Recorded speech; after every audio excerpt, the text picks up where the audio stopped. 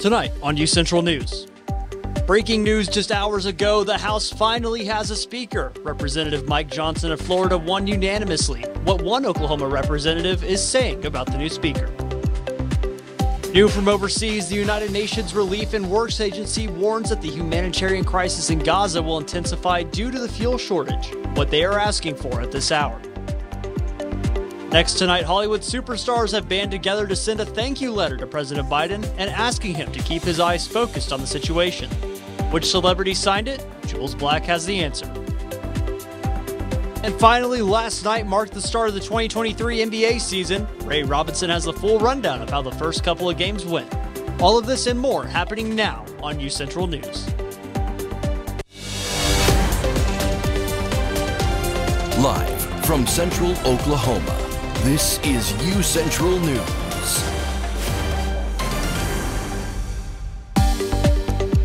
Good evening, I'm Mark Lowe. And I'm Emma Birch. Welcome to this edition of UCentral News.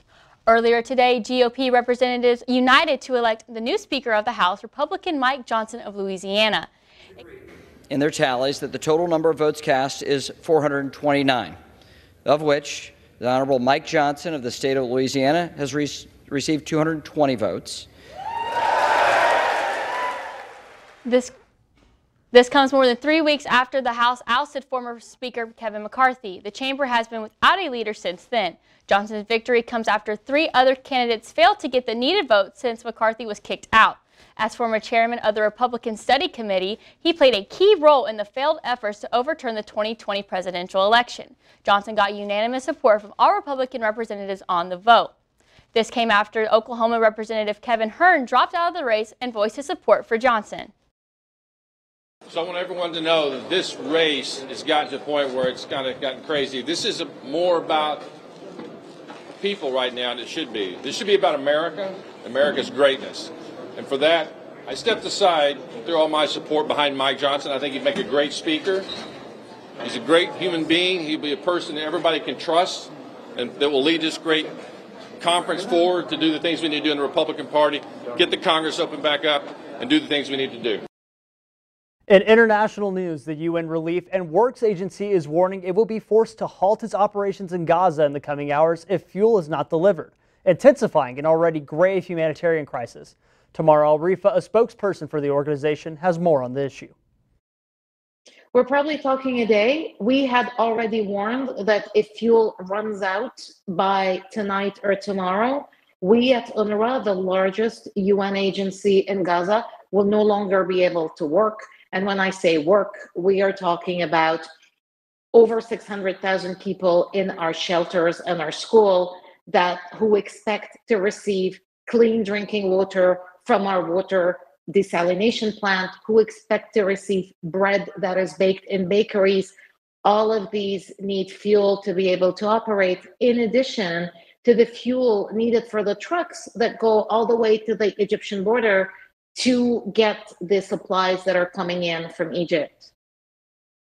Aid facilities run by the United Nations Relief and Works Agency in Gaza will likely be unable to operate within a day if the fuel is not delivered, Al-Rifa told CNN's Max Foster earlier today.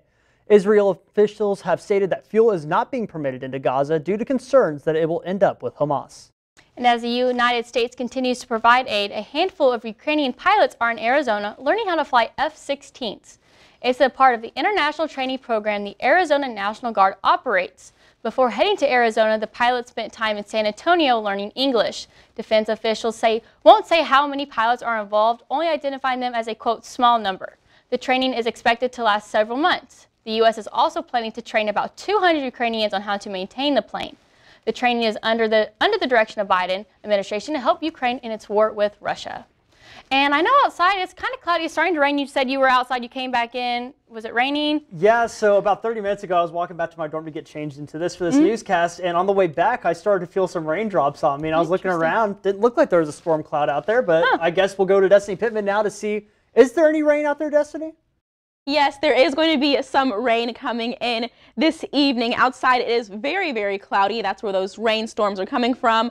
And it is very humid as well. The humidity rate is about 76%. And because of this, it does feel like it's about 77 degrees outside. On top of that, it is also very windy. The winds are blowing south at 24 miles per hour. And there's some gusts of winds that are even stronger, up to 33 miles per hour. And then moving on to tonight. Tonight there is going to be some more rain. That rain's going to get a little heavier, and there is going to be a chance of some storm tonight. The winds are going to slow down just a little though. They're going to be blowing south at about 8 to 15 miles per hour, with those gusts of winds being about 23 miles per hour. The humidity rate will stay really high at about 76% though, and then there is like that 80% chance of rain, like I said, today. And it's going to get down to about 65 degrees tonight, so a little cooler than what it was today. But that is all I have for now. Back to you guys at the desk. Thank you, Destiny. Well, with Halloween being next week, a lot of people, including myself, are looking forward to Christmas, which is in 2 months. The UCO has a great way for students, faculty, and staff to get in the spirit. The President's Club Children's Community Party, or PCCP, brings around 250 elementary students on campus to make crafts, play games, get gifts, and meet Santa. But they are in need of sponsors for these kids.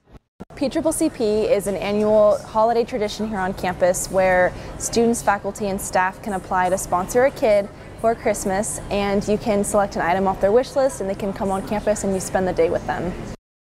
And if you would like to sponsor a child, you and a friend can apply through UCOR or find their Instagram for the link in the bio. Applications in this Friday, the 27th at midnight.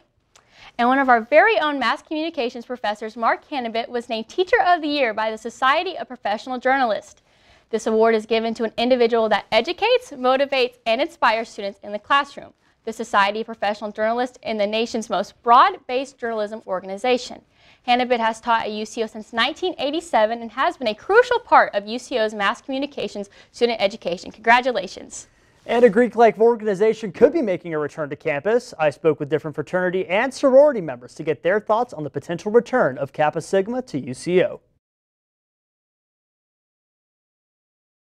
UCO has had a Greek life presence for more than 50 years, and since then, many different fraternities and sororities have had chapters on campus. One of those organizations is the Kappa Sigma fraternity, who up until 2016 had a big presence on campus. One interested member says that coming back to campus is something he is excited about. I think coming back to campus, it really opens opportunity for people to be a part of something that's bigger than themselves. It definitely is something that will benefit in the long run with networking, job opportunities, and the friends that you could have for a lifetime. The fraternity was kicked off UCO's campus back in 2015 due to a hazing incident, but they look to clean up their reputation and get it right this time around. The idea of Kappa Sigma returning to campus seems like a great idea for some members of other fraternities and sororities. I don't think it's a bad thing. Tri Sigma used to be on campus, and we just came back again in 2016. So I think it's a good new way to connect to other people, to maybe get different people into Greek life that are not that interested so far, and to just keep connecting, maybe have a good rivalry in intramurals, and I think it's going to be fun. If you are interested in joining a fraternity or sorority, all you need to do is search for Greek life on the UCO website and follow the windows to see what options are available to you. From Edmond, for UCentral News, I'm Mark Lowe. And a Category 5 hurricane is sweeping through Mexico. Hurricane Otis has winds of around 270 kilometers per hour, with the center of the storm about 45 miles south-southeast of Acapulco. It is currently the strongest storm to strike the Pacific coastline of Mexico. And we don't have those kind of winds here in the Edmond area, thankfully. We come close a few times, I feel like. But we are definitely starting to get some rain out there. Destiny Pittman will have our full first look at weather when we come back. Happy birthday! Make a wish. Miss you guys. Blue skies smiling at me, talking about blue skies. Do I see bluebirds singing a song, talking about blue skies from now on? When it comes to making plans, you are the best. What about those barbecues you plan in detail for your family? Or your daughter's first costume party? It was out of this world. The same way you plan each detail for those moments, start planning to protect you and your loved ones from a natural disaster. Sign up for local weather and emergency alerts. Prepare an emergency kit and make a family communications plan. Protecting your family is the best plan you can make.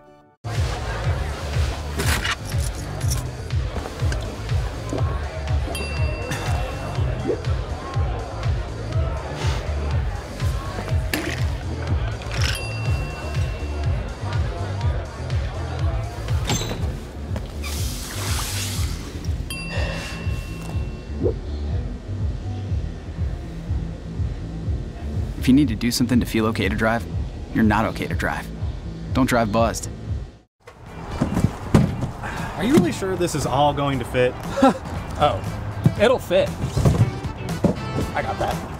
All right. When hauling anything, ensure it's secure. Losing your load is dangerous for all drivers. We want everyone to make it home safe. Help make Oklahoma safe by securing your load.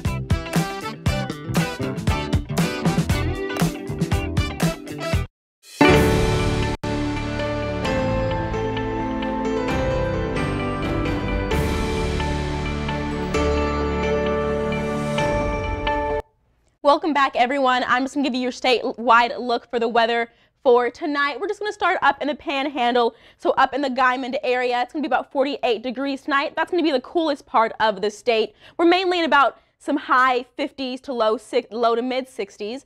And then over in Woodward, that's where we get to the 50s area, 57, 59 in Clinton and Altus, and then 64 in Lawton and Ardmore.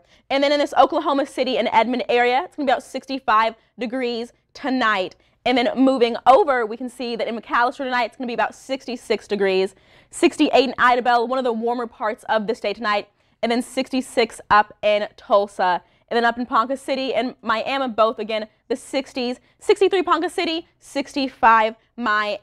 And I'm just going to move on to our 7-day forecast. So today was a little gray day. It's about 74 degrees currently with a low of 65, which we'll reach tonight. And then moving on to tomorrow. So tomorrow it's going to be another gray day. There just won't be any rain as much as we've been seeing earlier on in this week. The temperature will go up a little. It's going to be about 79 degrees tomorrow with a low of 60. And then moving on to this weekend, we're going to have a pretty stormy weekend. That rain is going to start back up again tomorrow in a few days on Friday. High of 70, low of 47. This is when we start seeing those really low temperatures. So there's going to be a 20% chance of those storms on Friday. And then moving on to Saturday, that's when we're going to start seeing some thunderstorms and the even cooler temperatures. This is where the weather starts getting really, really cool compared to what we have been seeing. So we see there's a 70% chance of those thunderstorms on Saturday with a high of 56 and then a low of 35. And then on Sunday, again, another rainy day.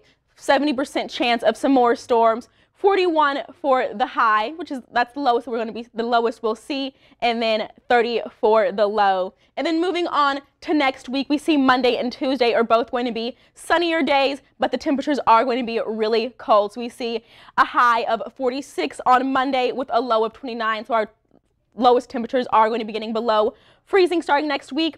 And then on Tuesday, a high of 49. So I know that I'm excited for this colder, grayer, rainy weather. I just know that days like this make me want to stay inside and watch a movie. Mark, Emma, what are some things you guys like to do on days that are like this, that are nice and gray outside? I like to stay in my room, watch TV under blankets, and just be warm. Yeah, I'm in a very similar boat, you know. Yeah. I like to just take it easy, relax, nice blanket. It puts you in a sleepy mood. It does. It really does. These are the days I like to take a nap on. Yes. And I rarely take naps, so that's saying a lot, you know. And with all this cold weather coming, I'm really going to need to grab all my blankets out for sure. Get a cup of hot chocolate going. Yes. It is that time of the season, and I'm ready for it. Yes. After the break, why are celebrities sending letters to the president? And Apple users get ready for another update. What features are coming with it? Jules Black has this and more coming up. I was raised to believe in the power of possibility, to always move forward but never forget where I came from, to value hard work, ingenuity, and hospitality. On one hand, my people are rough and rugged. On the other, refined and elegant. They taught me how to love beautiful things and cherish my past, to seek out adventure, eat well, and to have a good time. So I keep their traditions alive every place I go. They call me Oklahoma City, but you can call me the modern frontier.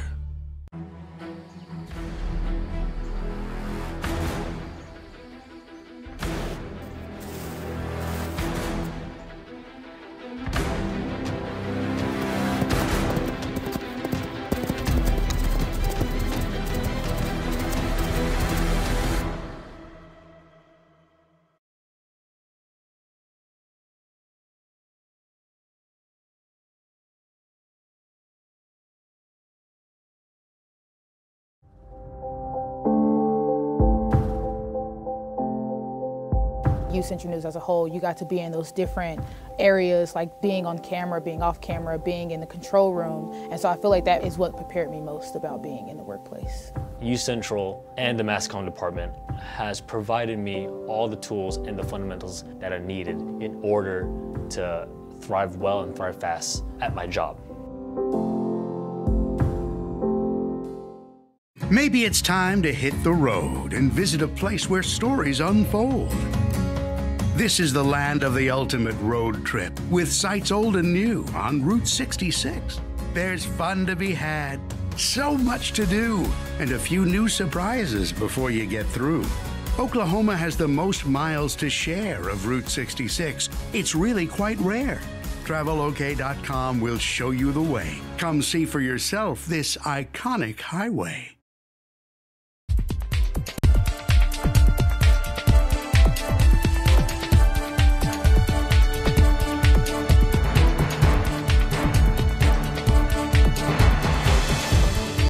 Happy Wednesday, UCO family. I'm here to bring you your social media updates today.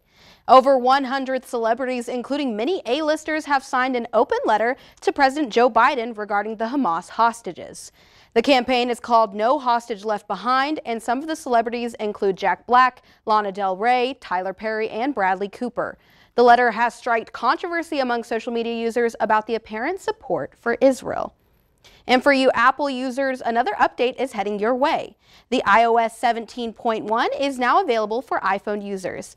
The update will include the ability to AirDrop over the internet, even outside the AirDrop range. It will also update Apple Music and provide a few bug fixes. And Kim Kardashian's iconic Skims line is branching out to men's underwear. Nick Bosa, Neymar Jr., and Shai Gilgeous-Alexander are the models and first faces for Skims' new men's line. Social media users are definitely not complaining about the new promo videos and pictures that have released. The Skims line will be launching tomorrow. And Ticketmaster is back at it again with Bad Bunny's Most Wanted tour coming up. Fans are frustrated with the price of tickets. Cursing Ticketmaster has become the norm, as we've seen the same complaints with the Taylor Swift concert. The tickets this time are ranging around $400 to almost $2,000. Bad Bunny fans, you better be saving up if you want to get a good view. That's all I have for your social media updates today. Back to you at the desk. Thank you, Jules. UCO's volleyball team is still on a roll after their Tuesday night matchup. And NBA opening day was last night. UCentral's Ray Robinson has all the info on the games played and the Thunder's opening night coming up on UCentral Sports. Stay with us.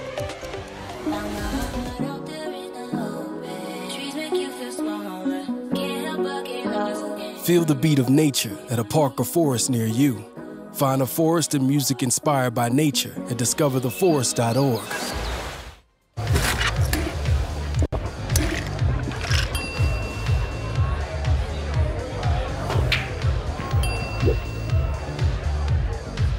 If you need to do something to feel okay to drive, you're not okay to drive. Don't drive buzzed.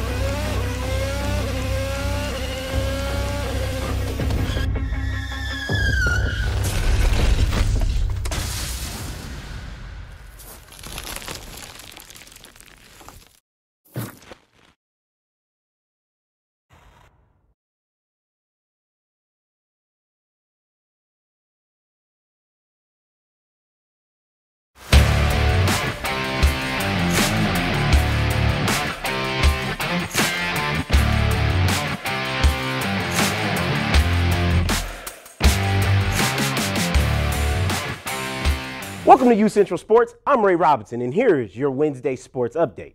The UCO volleyball team just had their 14th conference game of the season. They were on the road against Newman. Now, with this many games in, along with an early week game on the road, you might ask yourself, was there some fatigue? And if it was, it most certainly wasn't on display at last night's game. They swept Newman in convincing fashion. They advanced their winning streak to 8 straight, with 12 in a 2 conference record. Junior Addison Wimmer led the way with 8 kills. Later on this week, they take on Missouri Southern this Friday at 6 p.m.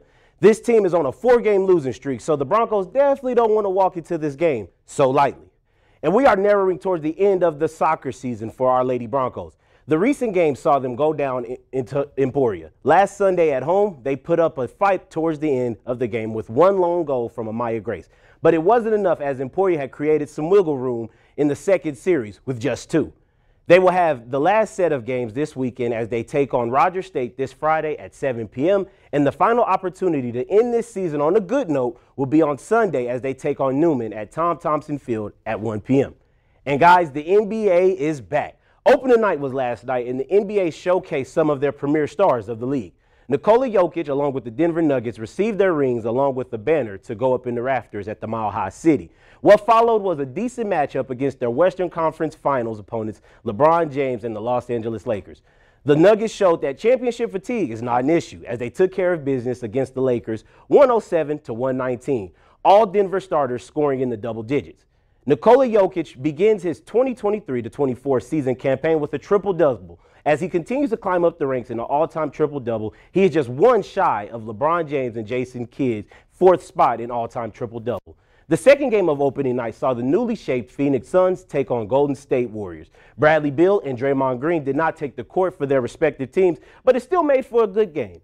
Phoenix pulls off this close one by beating Golden State 104-108. And guys, to some breaking news. The NBA All-Star Game will be transitioning back to their Western versus Eastern Conference format. So it's safe to say that Shai Gilgeous-Alexander of the Oklahoma City Thunder, you'll have a good idea of what team he'll be playing for. And speaking of the NBA, this wouldn't be any relevant if we didn't mention the Oklahoma City Thunder. They begin their season today. They will be in the Windy City to take on the Chicago Bulls tonight. As of now, Jalen Williams, Kendrick Williams will be out tonight. But we should still be in for some good basketball. Now, Mark and Emma, you know, this is, we're still in the middle of the rebuild. You know, this ain't really as exciting as it been, you know, for me being a Thunder fan for these last 10, 15 years, you know. Like, there's no real excitement because, you know, the expectations aren't as high as they've been.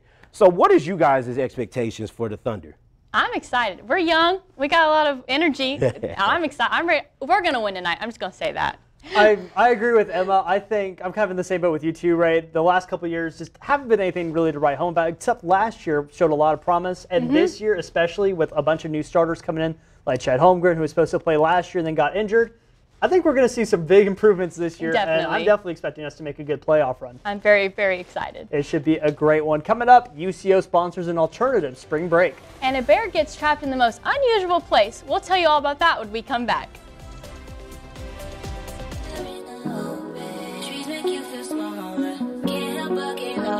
Feel the beat of nature at a park or forest near you. Find a forest and music inspired by nature at discovertheforest.org.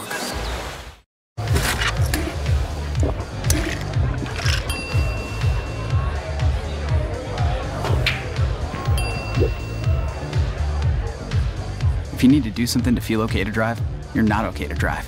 Don't drive buzzed.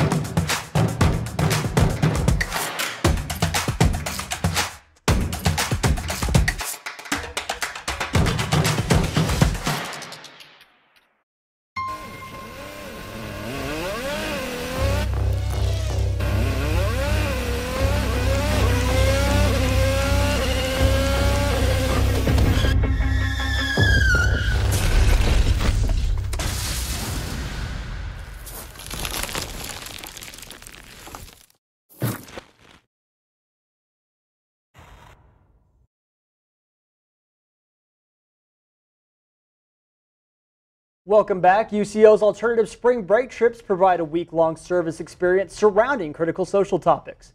3 trips will be offered during UCO spring break March 16th through the 23rd. The application deadline is tomorrow at 11:59 p.m. Full trip descriptions, pre-trip requirements, and trip costs can be found in each trip's application. And speaking of trips, you know, fall break just happened. Yes. We're starting to get more fall weather out there. I'm definitely looking forward to it. Emma, how about you? I'm not looking for the 40s coming up. Destiny, what do we got? So yes, we are starting to see those cooler temperatures come in. And then I'm just going to give you guys your forecast for the rest of today leading into tomorrow morning. So like I said earlier, tonight we are going to have some, right now we have that light rain coming in, and it's going to progress into some storms tonight, getting to about 65 degrees tomorrow. And just remember, there are going to be some thunderstorms tonight, so if you are going to be out, just make sure to be safe and aware of your situations, as well as having either an umbrella or a raincoat, because we will be getting some heavy rains starting tonight. But then tomorrow, the temperature is going to go back up to about 79, but don't get too used to it because those cold weathers are coming in. So enjoy those high 70s for the last time we'll see for a while. And it is going to be a little sunny tomorrow, so nothing like we've seen today, but there will be some clouds in the sky. And then these are just some important things to keep in mind tonight as you're going, in the next few days as you're going to be out and about. Like I said, there are going to be some thunderstorms tonight, Friday, and Saturday. So just make sure that you are aware of your situations and make sure you are safe if you're going to be outside. And then lastly, we are under a flood watch currently, but that flood watch will end tomorrow, October 26th at about 1 p.m. And that is all I have for now. Back to you guys at the desk. Thank you, Destiny. Check this out. A minivan owner in North Carolina finds an unusual surprise. Somebody's been sleeping in my van. Instead of Goldilocks, it was Doorlocks and the Bears, the story of a mama bear and her cubs who became trapped inside a family van in rural North Carolina. Police arrived and confirmed the bear brood was indeed barred, then used tugging tactics from a safe distance to open the door. Once the 250-pound mama was freed, she didn't go far, waiting and watching vigilantly as authorities coaxed the remaining cubs from the vehicle. The furry fairy tale had a happy ending as the whole fuzzy family reunited on their way back into the wild.